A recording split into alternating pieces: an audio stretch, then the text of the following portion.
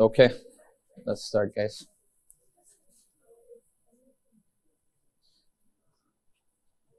Hello? Yo. Guys, hi. How was the midterm? Not mine, I mean Sam's midterm. Hurts?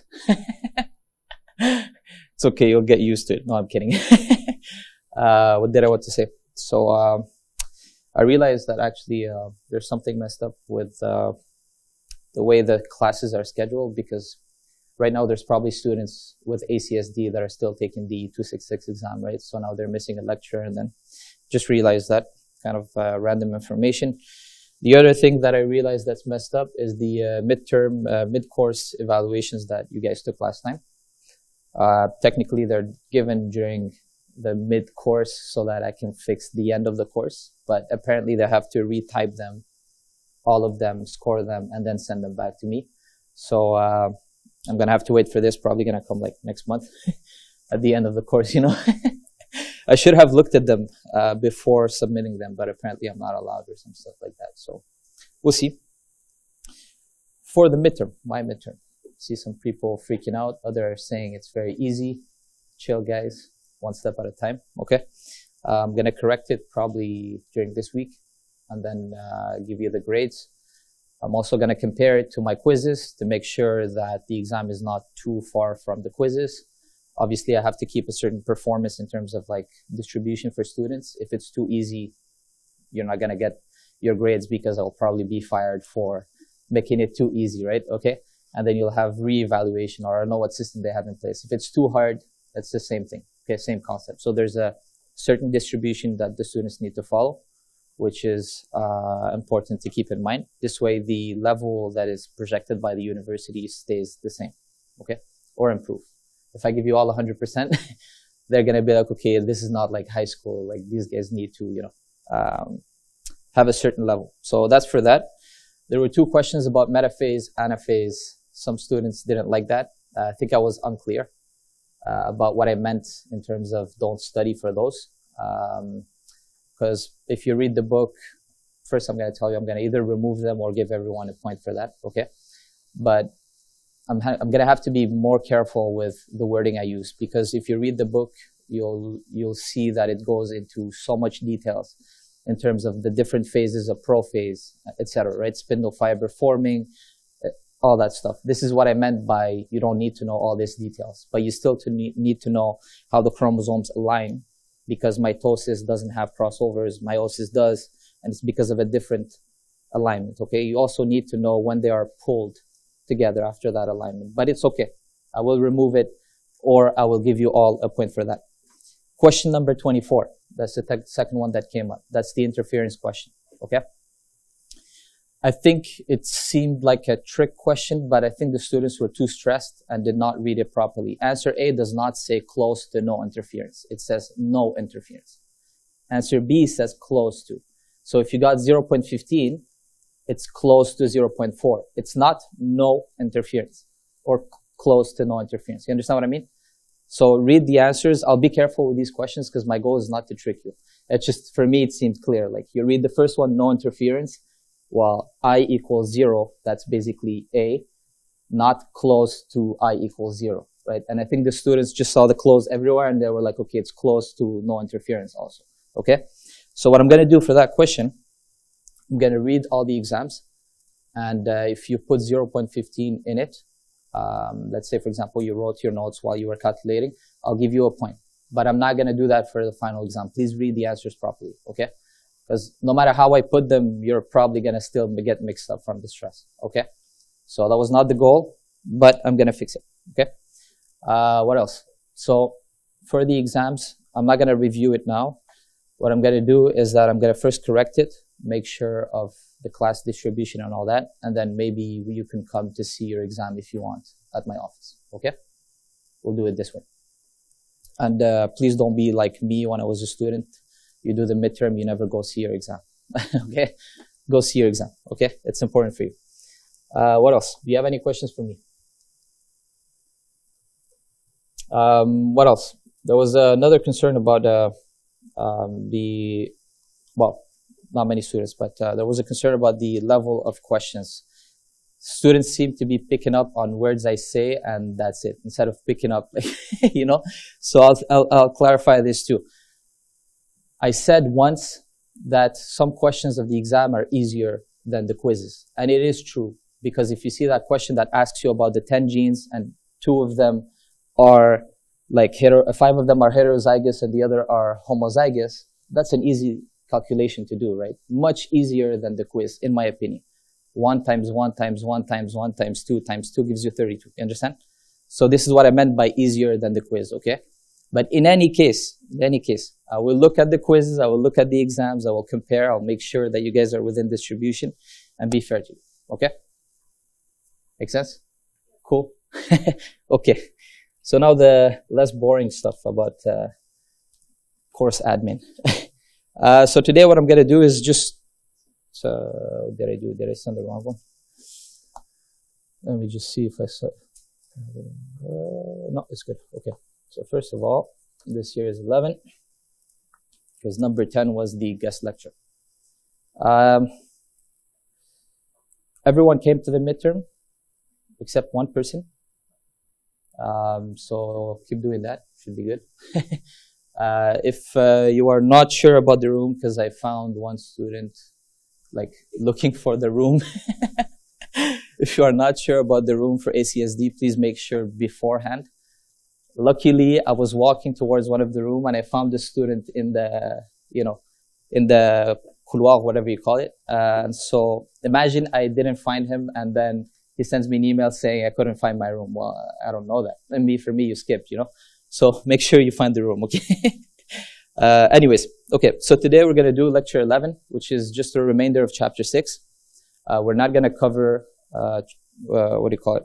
Transposons. So write that. There's no question on the exam about transposons. I'm saying it, okay? Instead, what we're going to do is just transformation, transduction, and then I'll let you go because I know it's reading week soon, okay? What else? Next week, no class. The week after, the schedule is going to change a little bit because I took the exam, like I made the exam before. I had to cut chapter 6 into 2 and not squeeze chapter 7 in one lecture, okay? So what we're going to do is probably be missing like one lecture at the end of the semester, but we'll start freshly from from chapter 7. So 2 lectures per chapter every week, okay? This means that your next quiz will be on transduction and transformation. Still chapter 6, okay? So when you go to the quiz, chapter 6. Sounds good? Good. Questions for me? Answers? No? Something. Okay. So I guess I'll get started. First, how did you find my exam? You know, now that the students are here. Yeah? Was good? Not bad? As expected. Okay. Easier than Samantha's? Yes. Yeah. Okay. We'll see. She's probably, I don't know how she's going to do her class, but we have to follow, again, these performance standards. So if it's too hard and the students are not doing well, she'll fix it. Okay. Hopefully. I don't know. Don't take my words for this, okay? Okay, so let's get started. So we saw 3 lectures ago, or 3 seances ago, let's say, horizontal gene transfer, and we looked specifically at conjugation. Let me just get my laser pointer. So this part here, where you can have either a plasmid or the HFR strain putting DNA into another cell, and then recombination happening here, double crossover, while here it's a single crossover, and then this can integrate the DNA. Today we're going to look at 2 other modes: transformation, which is the uptake of DNA from the media by bacteria directly, or transduction, which is basically acting like, it's a virus acting like a needle and putting just DNA inside the cell. Okay? But before we do that, a little review. This was on the exam, no? Similar to this. Okay.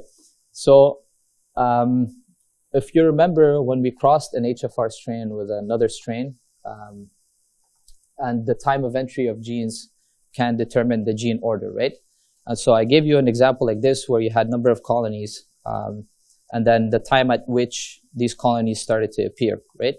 And the way you read this table is very simple. You look at the 10 minutes, the first one that is there, that's the first gene. You look at the second line, second gene.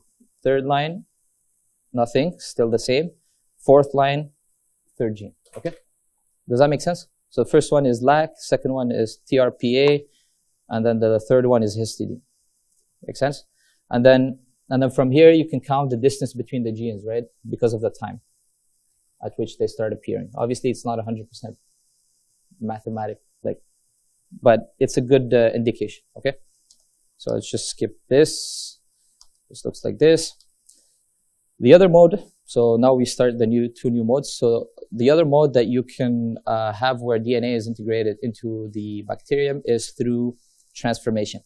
Transformation in bacteria happens through the cell membrane, where you have these pores that actually can take up DNA and put it inside the cell. For E. coli, so naturally speaking, this does not happen all the time because the DNA and the cell membrane don't like each other, okay, just because of charges and things like this. But it does happen. Usually when we want to put DNA into bacteria, and we use them a lot in the lab, it's by using two things. Either heat shock, so you heat up the cells, and when you heat them up, their membrane becomes kind of fluid, right? And allows for these holes, these micropores to open for the DNA to enter. The other way of doing this is through electroporation. So when you shock the cells with certain voltage, they will open up these pores on the membrane and then be able to take up DNA, right? We use this a lot in the lab because it allows you, so bacteria divide super fast. So if you put DNA in it, let's say a plasmid of interest from, I don't know, mammalian cells, because bacteria are prokaryotic, right? You can still use their machinery to multiply that plasmid to the point where you have micrograms of it that you can then purify and use in your downstream experimentation. And the way we select for it when we do transformation, literally, I put the cells inside a water bath that's 42 degrees Celsius for 1 minute, and then I add the DNA inside that tube, and it will take it by itself, okay?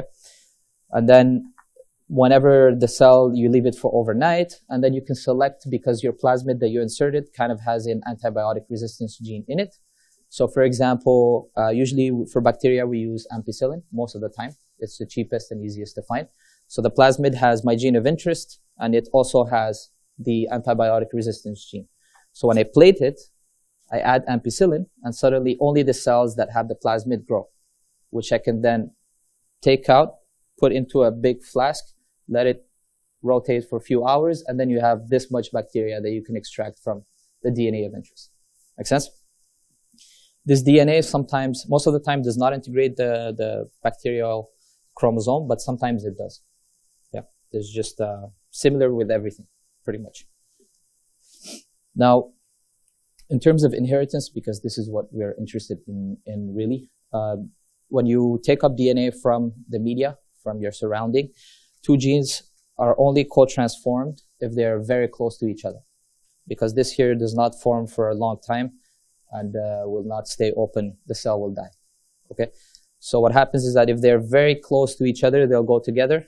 If they are far, they will be independently transferred to the bacterium. So this is the same kind of as the independent assortment and linked genes. And then usually what we do for this to calculate the probability of two genes going together is just the probability of one times the other, right? Something very simple that you saw.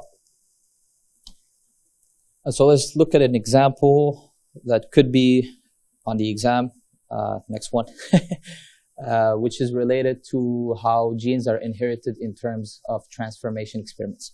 So let's say we have a strain that has resistance genes to 4 drugs, A, B, C, D. This one has only 3, but imagine 4, okay?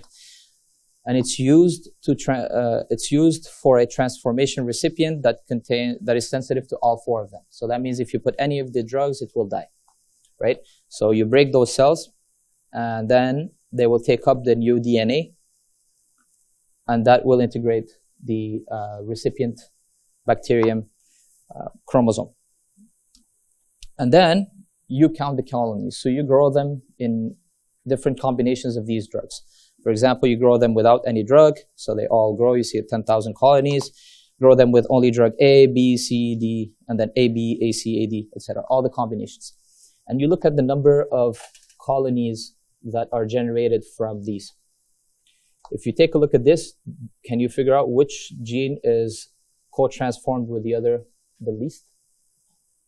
The most rarely. Anybody?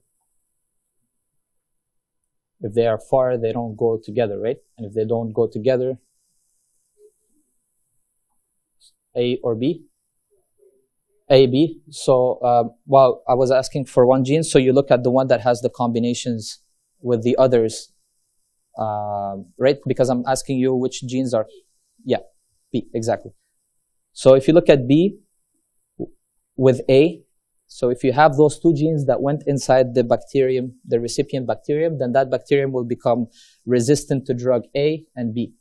But there's only 46 colonies. That means it's very rare that they become resistant to those two drugs together. So that means those two genes are far from each other, right? If you look at B with other genes, BC, same thing. BD, same thing, right? So this means that B is the furthest from the other genes.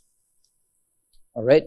Now, if I ask you to map this, it's quite simple. Doesn't look like it, but you look at combinations of two genes. And the ones that form the most number of colonies are the ones that are closest to each other because they were inherited together. So if we take a look at the combinations, you can see that AD has 942 colonies.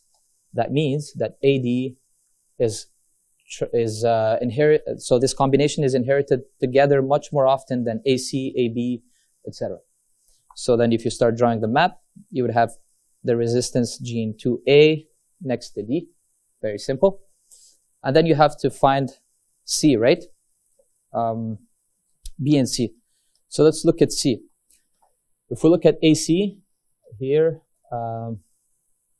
so if we look at other combinations, you can see that CD has the most number of colonies. So that means CD are closer together. So then C would be somewhere here. Does that make sense? Okay, very simple. So then you just put C here, etc. And you continue doing this, right? Seems very complex, but not that much. My favorite part, viruses. So this is one of the best courses they have in this department, okay? 472, virology, and then you can do a lot with this in the future, like become a clinician, even though you're not in medicine, in terms of viral infections and giving, let's say, diagnosis to different infections, okay? So this is something that you can do, but you need a postdoc in it, so in like 10 years, and you have to do a huge exam, which is kind of the admission exam, okay? But you can become a virologist without going through med school. You can also become a clinical biochemist.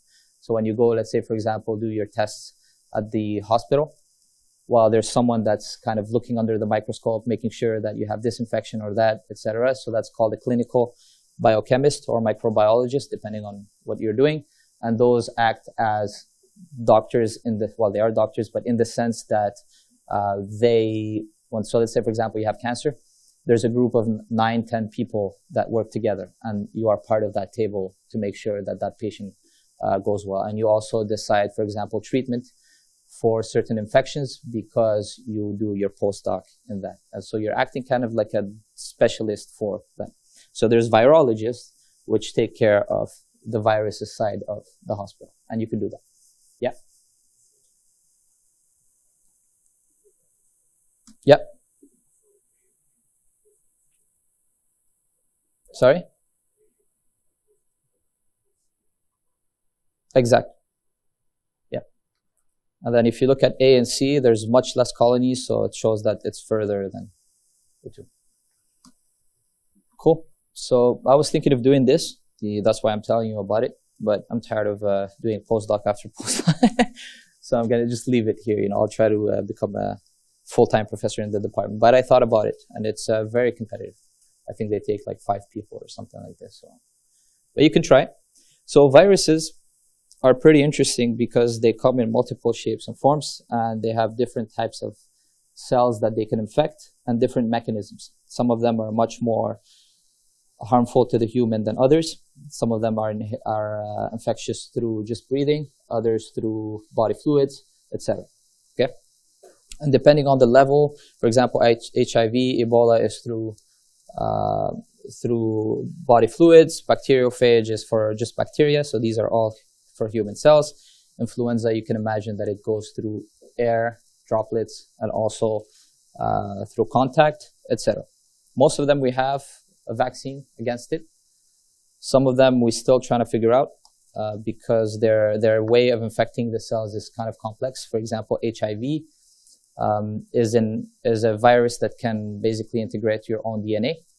And when it integrates your own DNA, it's quite hard to fight it because it's inside your cells, right? So what we do for HIV is give these antiviral drugs, which decrease the load of virus into your blood so that you can, live a normal life. So we do have that. And there was a big scandal about the antiviral drug for HIV that was priced at like $700 for a pill. And then the guy that created it is in jail, if I'm not wrong. So something like that, right? So there's a lot of work being done on viruses. I use them a lot in the lab because they're very good ways of inserting your own DNA of interest inside other cells. So for example, if I want to express a gene, overexpress it to see what more of that gene does in the cell, then I will use it. I will use a virus. I'll put the DNA inside this little bubble here, and then I will put it with my cells and it will infect them and then insert that DNA in it, okay? Which is of interest to us because we're looking at inheritance of genes and through transduction. So viruses are not alive according to biological terminology. They can only replicate within the target host. So they kind of hijack all the machinery and use it to replicate. But by themselves, they cannot do that compared to human cells or bacteria, which can do it. They have almost no genes, usually like between 4 to 100. And those genes are just important for them to replicate and sometimes for the virulence of the virus. They are specific to the host. So not all viruses affect the same population of cells. Bacteriophage, for example, affects only bacteria, and then subcategories of bacteriophage have specific bacteria that they can infect. HIV goes into your white blood cells. Influenza takes care of your lungs. Hepatitis, mix of many cells. Herpes, skin. And then the secondary infection is in the brain. So if you see those cold sores that you get, that's coming from herpes simplex virus. There's 2 versions of it. One of them is related to the upper body. The other one is the bottom body. Hopefully no bottom body, okay? Because it's quite dangerous. But the upper body one, if you realize it comes back every time your kind of immune system goes down, usually at the beginning of the winter. So it's an opportunistic virus. As you can see, I love viruses, okay? What did I want to say? So yeah, so they have different targets. And then bacteria and phage. So this is funny because it's scientists like to call this the oldest war between bacteria and phage, because bacteria get infected by the phage and then they get destroyed by the phage. And I'll show you something interesting about this, how we can use phages to kill bacteria during an infection instead of antibiotics, okay? So we'll see that a bit later. Also, they are the source of molecular biology and, for example, CRISPR. So CRISPR is one of the craziest techniques ever invented. It uses the bacterial immune system as a basis for cutting DNA and then inserting specific genes that you want, okay? You'll see this probably in molecular bio or something like that. I'm going to try to apply during the summer because they're giving it this summer. We'll see. But did I want to say? So under an electron microscope or under a microscope, it looks like this, okay? So they look like little robots here that come and infect the cells, and they insert the DNA just like that, okay? One type of them is called the T4 phage, and it's the one that we're going to focus on. It has different parts: the head, which contains the DNA, the core, the sheet, which covers it to protect it, and then these little fibers that act as legs and attach to specific bacteria. So these recognize specific proteins on the bacteria. If the bacteria does not have that, then this will not recognize that bacteria. Okay. For example, COVID is specific for the ACE2 receptor in the lungs. So if you don't have ACE2 receptor, then you end up not getting infected. And babies apparently have very little amounts of ACE2 receptor, right? So that's why we saw very little amount of infections in the babies compared to old people. Okay. Not because their immune system is stronger or whatever. It's just because they don't have as much of that receptor compared to us. So phages, they have two different ways of transferring DNA. Well, only one way, but then it ended up into two different cycles, which I'll go through. The first one is called the lytic cycle. And what happens during the lytic cycle is that the bacteria puts DNA in the uninfected cell. So it attaches to it. The process of attachment is called adsorption. Not absorption, but adsorption. Okay. Don't worry, I will not ask you on the exam what's adsorption or absorption or try to mix you up, okay? And then it will put the DNA inside the bacterium, and that DNA will be used by this bacterium to produce the proteins from that virus. So it will use the bacterium's ribosomes, energy, etc. And then it will make multiple copies of this virus, which will then package the DNA, its own DNA. So the virus, his goal is just to reproduce, and reproducing means that it will hijack the cell, use its machinery to produce its protein, package its own DNA, and then just leave the bacterium. So this is what happens here.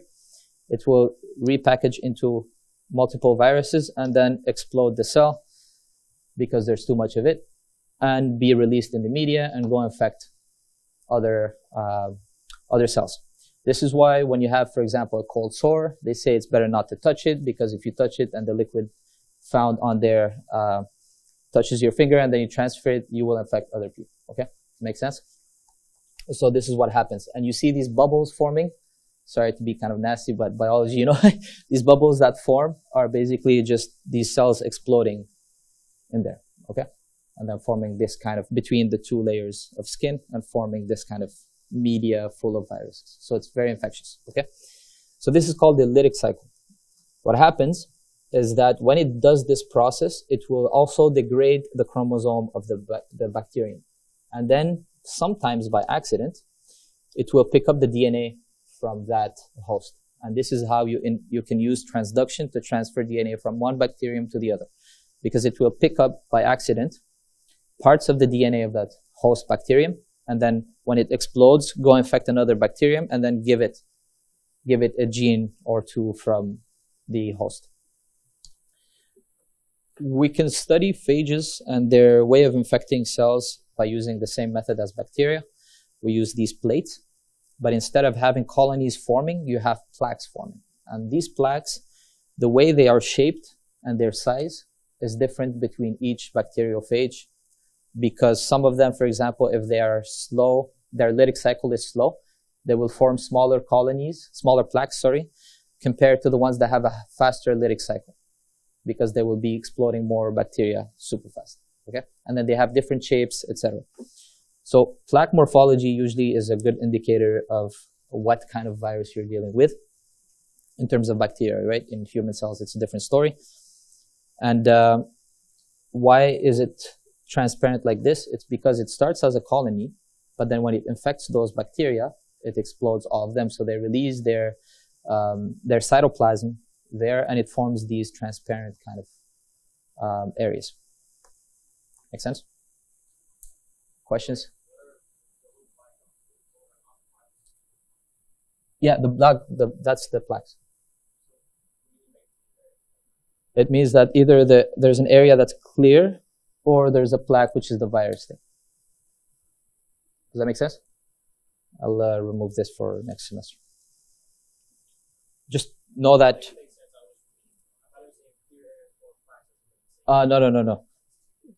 Okay, I will fix this. But yeah, so the clear area means there's nothing. The plaque means that there were bacteria there before, but because there's an infection with the virus, they all exploded and they're forming this like dark spots. Right, so this is what I just explained related to how transduction happens and how inheritance of genes can go from one bacteria to the other through a virus. It's through this faulty mechanism where by accident, the virus picks up DNA from the host instead of its own DNA. Yeah.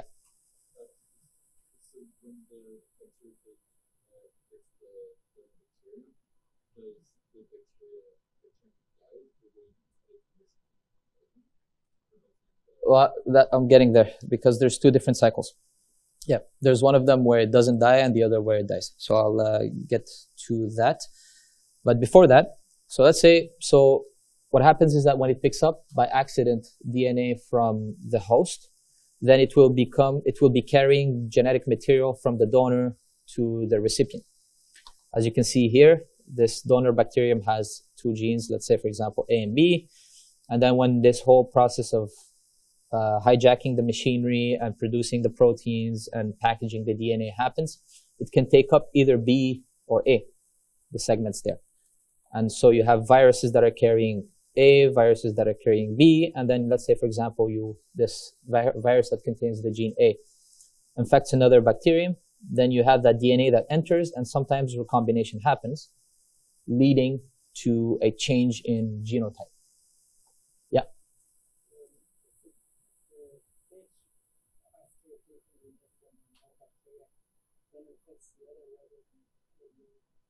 Yeah.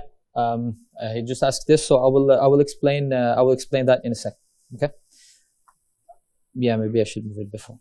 So this process here, is it clear? Simple, right? And then we can obviously use this to do the same thing that we've done for all the inheritance stuff, mapping the DNA and finding the distance between genes. We'll get to that. This process here is called generalized transduction because it can pick up DNA from anywhere of this donor bacterium. There's another type which is called specialized, which has a specific site where it happens, and I'll show you that in a minute. So I think I just went through that without, going through the little stepped art here. But anyways, so as I said, phase transduction is a useful technique to kind of transfer genes between different bacterial strains. This is what I just showed. And that, yeah, so it's a very rare process in the sense that it will pick up DNA from the host very rarely. Usually it's very good at recognizing its own DNA. So in the lab, what we do, for example, if we wanted to pick up our own DNA, there's certain regions of the plasmid that have a sequence that is recognized by this head here. And so we integrate it inside the plasmid, and then it thinks that that's its own DNA because there's that region of DNA on the plasmid. And so it picks up that instead of its own DNA, okay? Actually, we even remove its DNA from the story so that it only picks up our plasmid. If that sequence was not there, it would not be able to pick up the plasmid, right? That's why it's very rare in terms of naturally occurring, but if you do it for a plasmid, you can improve the efficiency. Yep. By chance. Yeah, but we can force the chance because there's, if we are studying it in the lab, we put the sequence that it would recognize technically, and then it thinks it's its own DNA. Yep.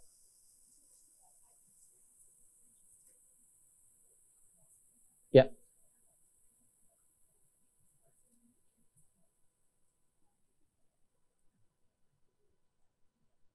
Yeah.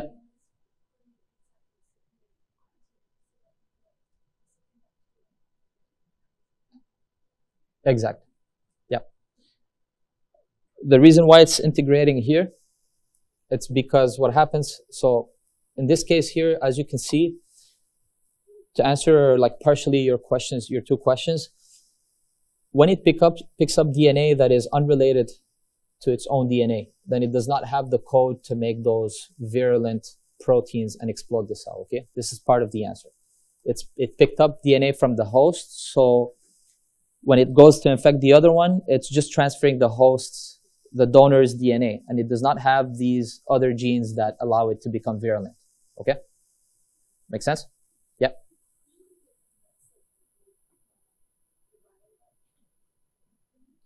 Yeah, you can have that. The thing is, viruses can take up to 6,000 to 7,000 base pairs. Okay? The space is limited. So it does happen by accident, by chance, because nothing is just this or that, right? Even for the, so I don't want to mix you up, but even for the examples of independent assortment and all that, you know, the 3-to-1 is not really 3-to-1. It's close to that, but not all the time. Even the recessive lethal, it's not always lethal, right? So nature is a bit more complex than just 3-to-1 and that, right? You could even have phages that don't have any DNA, or phages that, you know, have 3 different sequences, right? But for the purpose of this course, you can do this or that. Okay. Yeah.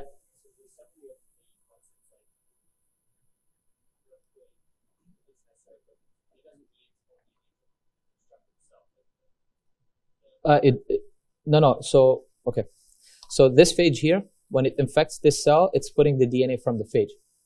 So then this donor bacterium has ribosomes in it that will produce the proteins, which are the phage's proteins.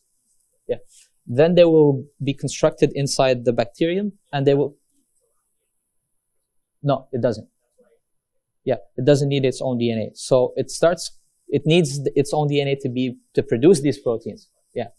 And so then these proteins will take up DNA at random, including the donor's DNA, and then form these viruses here. But those that contain the DNA from the host don't have the DNA for themselves, which does this whole process here. And so this is why they can infect this cell without exploding. Okay. There's another explanation that I'll give you in a second, because there's 2 different cycles: the lytic cycle, which explodes the cell, and then the temperate cycle, which allows the DNA to insert inside the bacterium's own DNA and not produce these proteins. Okay, we'll see that in a second. Let me just read to remember what I was writing here. Yep. So the phage can take up 75 kb. So the bacterial phage, sorry, can take up about 75 kb of DNA. What I said about 7,000 to 8,000 kb is for the lentiviral system, the one I use, but apparently the phage can take up more. Forgot about that. And so the amount of DNA that it takes is about 1.5 minutes of transfer, right? So remember the genes that go in one by one. When we talked about conjugation and all that, it's the same thing. It takes 1.5 minutes to go from one end to the other. Yeah.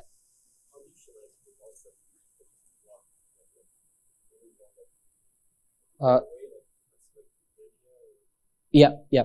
So what happens is that if you want to select your infected bacterium, usually the plasmid that you're working with has some sort of antibiotic resistance. And so if you want the bacteria that were infected with your virus, you will put an antibiotic, because when they take the DNA from the phage, they will become resistant to something, right? And then you can use that as a selection marker. The other thing is the plaques shape. If the bacteria explode, right, you know that those bacterium don't have, actually were infected by your virus, while the others not. So you can see that changing on the plaque. And then if you see the colonies, you know that they're not infected. Then you come pick up from there, and for sure, just that tiny amount, if you have one bacterium in it, that's sufficient to make millions. Make sense? That's the next slide. So let me repeat that again, okay? Okay, so we can use this to map genes. Because when bacteria affects, when virus infects the bacterium, it will transfer DNA. And usually you can use markers to select for those that were infected. So for example, if we infect E. coli with P1, so that's just phage 1, okay? It's a short way of writing phage, and then its number. And then you can select for a certain marker, which will tell you if those bacterium were infected or not. And then to map the genes, let's say, for example, you first selected for leucine requirement, then you can, and then you take those colonies that were, that needed leucine, for example, or that have the leucine producing gene, and then you would submit them to further downstream selection, for example, by putting them into azithromycin or threonine media. And what happens is that you will see that there's more cells that grow on azithromycin than on threonine. So that tells you that leucine and azi are close to each other. Is that clear? Because they were transferred together, and the closer they are, the more recombination happens. The more genes are co-transduced, not recombination. Okay, erase that word, and then you can do the same with the bottom two. So that's that. That's what I just said. Close to each other will be transduced more frequently. So leucine is closer to azithromycin, and then further away from this threonine gene, right? And then you can use all these to map the whole genome. So again, just to repeat, you take a bacterium that has everything, produce the phages in it, and use it to infect one that is sensitive to everything. And then depending on how many of them become resistant or start living, then you know which gene is transduced with what. So this is the map. This is what I just said. Leucine is closer to azithromycin resistance and further from this THR or threonine protein gene, sorry. And then you do the same for the second one to find the full map. Any questions? Easy. Okay. Lysogenic cycle. So that's the second cycle that I told you about. And this is why some viruses are much more dangerous than others. If you ever heard about STIs and their effect on the body, you heard that you can still have it, so don't start freaking out, okay? But you can still have it and it being dormant and then appearing like 10, 15 years later. That's because of this cycle here, right? So what happens is that when you get when the bacterium gets infected by the bacteriophage, sometimes the DNA is not used by the bacterium to produce the phage's proteins, but instead integrates the bacterium's own DNA. And it becomes what we call dormant. So this is a different name for this, is a temperate phage, right? So lytic phage is a phage that explodes the cell. Temperate is the one that has DNA integrated into the bacterium's own DNA. Yeah.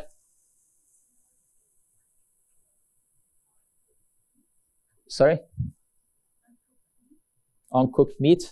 This is part of it, yes, because the reason why we cook stuff, really, it's to get rid of all this stuff, including these viruses, which are found a lot on meat. Yeah. Does that make sense?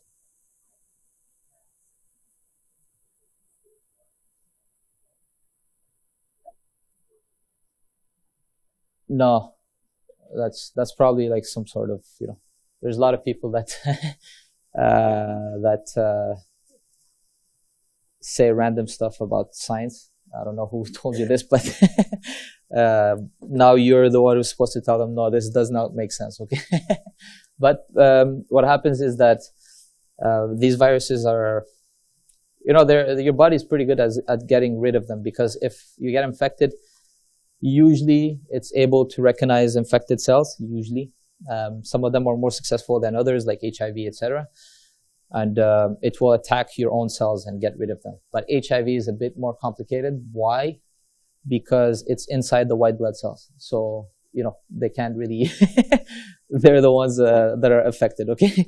And so, what did I want to say? So, these two cycles are like this, okay? The infection still happens, but then there's two possibilities. Either you go and do the lytic cycle, like we just talked about, or you go dormant, and then at some point you reappear. This is the same thing with HSV, the simplex virus, because it stays dormant the whole year and then suddenly comes and annoys you October, September, somewhere around those dates, okay? Turns into the lytic cycle. And same thing happens for the bacterium.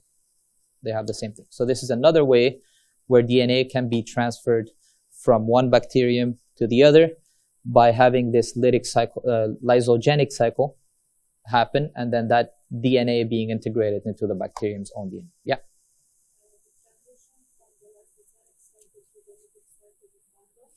Most of the time.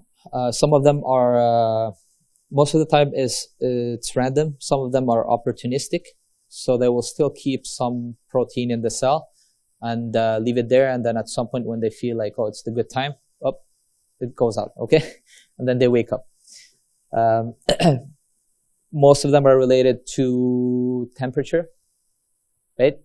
That's why you get sick during certain periods of the year, not because you didn't wear your coat like your mom told you, okay? You know, actually, I used to always fight with my mom about this, because she seemed to understand that if you remove your coat, you're gonna get sick, okay? So I had to wear like the whole thing.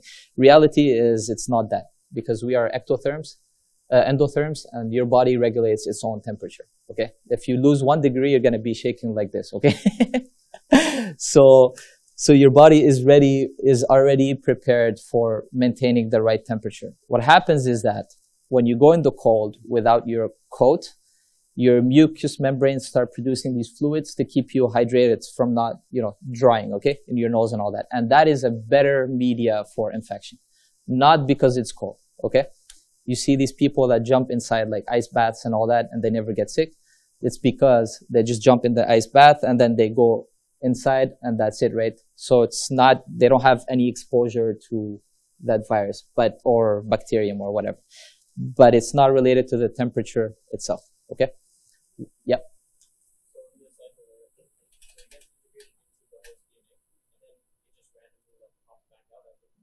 Exactly. It stays dormant and then at some point decides to pop out or start being transcribed by the machinery of the cell. Random. No, it's mostly random. It just outloops, just like in conjugation, it can just by itself loop out. Yep.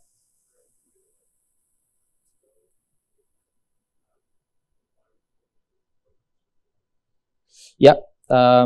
That's a very good question. So what happens is that there are a few, so when you get infected, usually, let's say, for example, HIV, I think you have to wait after, let's say, a doubt or whatever, you have to wait like 2 weeks before going to do the test. If you have a doubt, then you have no symptoms for, let's say, a few years. It's very complicated for you to know if you have the virus, right? But there are some DNA tests that recognize that sequence from your own cells and then tell you if you have that virus that is dormant or not, because they have specific DNA sequences that integrate into your own genome. And so when you take out the DNA from your cells and then use some sort of polymerase chain reaction which copies the DNA, you will know if it's there or not and which type of virus is there. Cool? Yeah.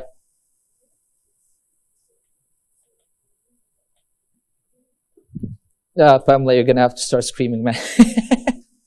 Yeah. Yeah. Yep. Yep. Yes. Okay. So let me tell you. So HIV. See, we're gonna turn this into virology. I like this. So what did I want to say? So when the mother has HIV, the baby gets the immune system from his mother. Okay. So the initial immunity of the baby comes from the mother, from the blood exchange. Okay.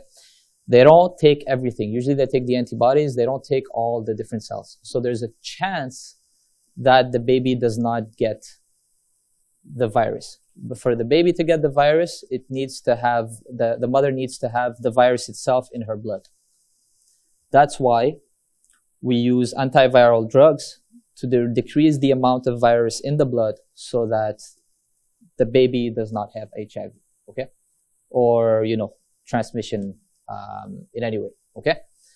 The other thing with this, related to HIV, there was a Chinese researcher, forgot his name, but he did something that I'm kind of okay with, but it's necessary. Why is it necessary? Because if we follow these regulations and ethical stuff, we'll never advance in science, okay? So there were these two parents that had HIV and had a baby. So the fetus was genetically engineered to remove the HIV from the baby. The baby survived without HIV, but that scientist, basically his career was destroyed because now he's in jail for not following ethical regulation which were determined by whatever, and he lost his whole career. Does that make sense? But he saved the baby, right? So I'm okay with that side, but you know, shouldn't be saying this stuff, okay?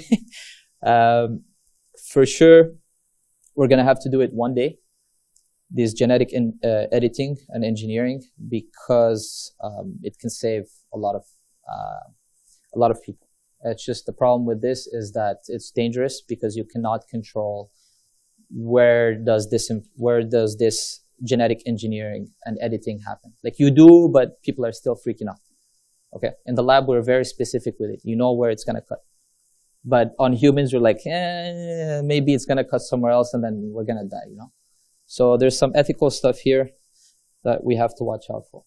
Okay? Like cystic fibrosis, you can save it just by this. Sickle cell anemia, you can save it by this. Huntington disease, right? It's just a one editing. You remove the bad one, you put the good one, that's it. But, you know, we have a lot to go in terms of ethics. Cool. What else? Remember when we talked about the complementation? So this is the same thing with viruses. You can infect a bacteria with 2 phages and then map the DNA of that, map the DNA based on if they become wild type or not. So let's say you take 2 bacterium that are, you know, wild type for, let's say this one here is wild type for the R gene and this one is wild type for the H gene. And then if you see a wild type effect in the bacterium, that you know that those mutations are on the same gene. If not, they're on different genes. Okay? And the way you do this, so this H gene, if I remember correctly, is the specificity for infection of the bacterium. And so this one here is only specific to one type of bacterium, let's say E. coli 1. And this one here can infect E. coli 1 and 2, right? And so to find the recombinants or those that were infected by both viruses, what you do is first you take E. coli type 1, E. coli type 2, mix them together, put them on a plate, and then add the virus. And the plaques that become completely dark means they were infected by both viruses. The ones that stay a little bit white, it means that they were infected only with one, but not the other, because there's still some bacterium left inside that column. Okay? And you can use this to map the whole genome, because it tells you which one became recombinants and which ones did not become recombinants. Cool. Complementation for transduction. Now, specialized transduction. Specialized transduction is more specific. It happens only at a certain spot on the DNA. So, for example, if you take the lambda phage, which is a bacteriophage, so it's plasmid, its own DNA, it has an attachment site on the E. coli chromosome, and it only attaches there. So there's a crossover that happens here, and then the integration into the E. coli's chromosome. So there's your transfer of DNA. And then what happens is that randomly there's an outlooping again, and you will produce a different lambda phage, the lambda prime phage plasmid. Okay?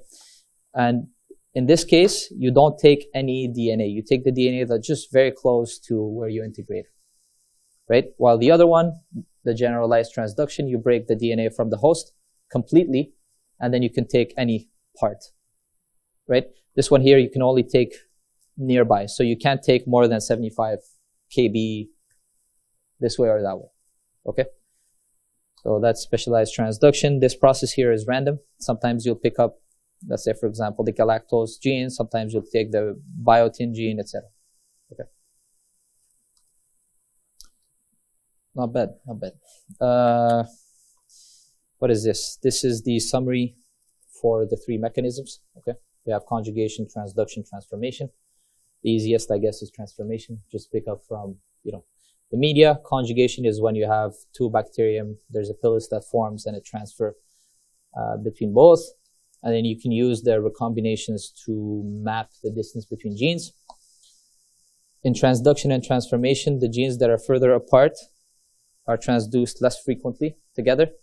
That makes sense, complete logic. And then obviously you cannot transform the full DNA from the host because the phage can only carry a little bit of DNA. Okay? So, some interesting stuff. And then I think there's 2 slides. That's it. Okay. So the antibiotics have been used for a long time. You probably know that penicillin was the first one to be found out.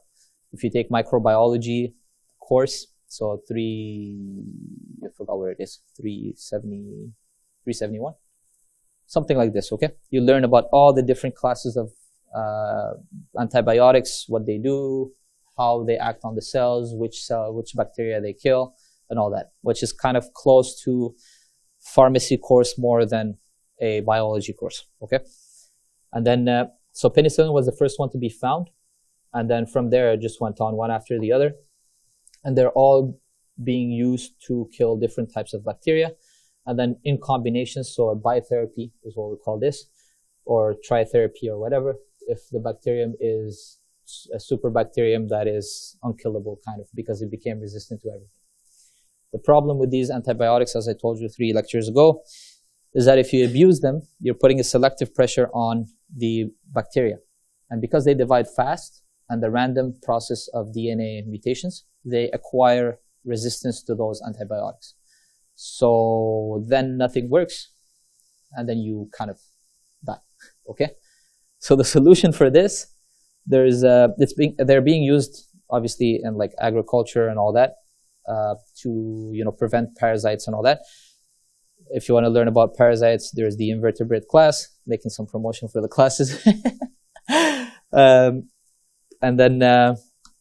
so there are therapies that are coming up that are quite interesting. We know for a long time that bacteriophage kills bacteria. So why not use bacteriophage to get rid of the infection instead of the, instead of the antibiotics, all right? And this was used on a teenager that was sick with the Mycobacterium hibiscus, whatever. I hate these names. They're complicated to say. That bacterium was kind of resistant to all the antibiotics. But they were able to save it because they used a bacteriophage that was specific for that bacterium, and it basically exploded all the bacteria. The other thing that these phages are good for is that when they infect you, if they go into so their goal is to produce more of itself, right? And so it's like if you were taking antibiotics nonstop, right? And so this is why it's actually interesting to do. It's also more specific than antibiotics, because antibiotics like penicillin, they affect gram-negative. One of the 2 I always forget. And so anyone that any bacteria that has a cell wall will be affected by penicillin. Now in your body you have the gut microbiome, right? So when you take antibiotics, you affect that too, and that's not good for yourself. While the phages, you can engineer them to target only one bacteria because of one specific protein it has on its surface. And so it's highly specific, more efficient because it has, it produces its own self, right? The only issue is that this too has the selective pressure. The bacteria can become resistant to it, right? Which is good and not good. It's not good because it becomes just like antibiotic resistance. But what's good about it is that it's highly specific. So you can target only one thing and that thing and nothing else. And yeah, there's a whole collection of phages that are being used right now. This is still a therapy that is being tested in the lab or on people, like very isolated cases. And hopefully it's going to be something that can be used instead of antibiotics. Look at these undergraduate students that are making collections of 10,000 species of, this is more than like my whole 10 years of research, okay? Different levels of this stuff, you know? But yeah, there's some prodigy students here doing some interesting stuff. Cool. Questions? See you in a month, 2 weeks.